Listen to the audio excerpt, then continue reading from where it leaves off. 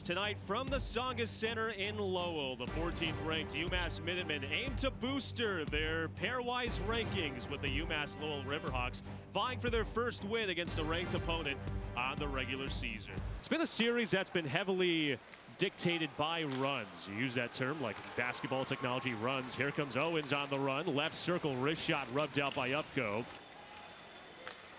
Ahead, here's Suniev, ahead of the pack, shoots, turned away. Welsh turned them down, and we stay scoreless. For the team lead in goals, Jack Musa down to left wing, close angle shot off the apron. It's like playing with your toys as a kid. Loose puck on goal. Robble turns it away on a centering bid from fourth. In his coaching career. Here's Suniev on goal, backhander, and Welsh, did he make the stop? By defenseman. O'Hara, the trailer, lost the puck. Braza, the takeaway. Possible 2-on-1 short-handed. Braza centers. Here's Peterson, backhander. Robble makes the stop. Expected from him when he recruited him out of Minnesota. He's underclassman defenseman on the ice for UML. Long shot, Bollinger, score!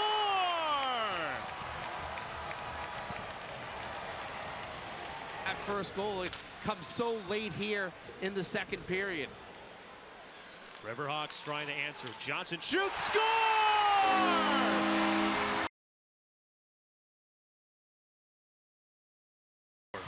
A turnover. Here's Suniev, breakaway possibly. Suniev for the win. Welsh the stop.